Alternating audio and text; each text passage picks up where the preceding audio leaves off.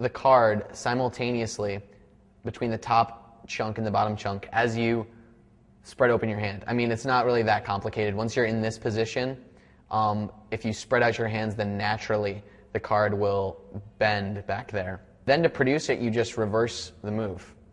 It's the same thing in reverse. So one more time, curl in your middle two fingers, like so.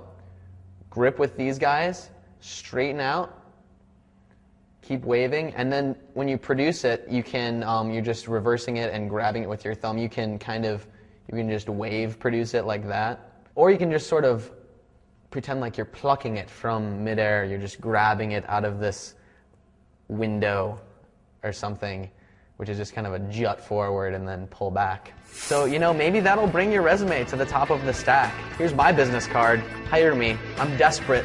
I'm cooked pretty soon. So anyway, that was how to vanish your business card.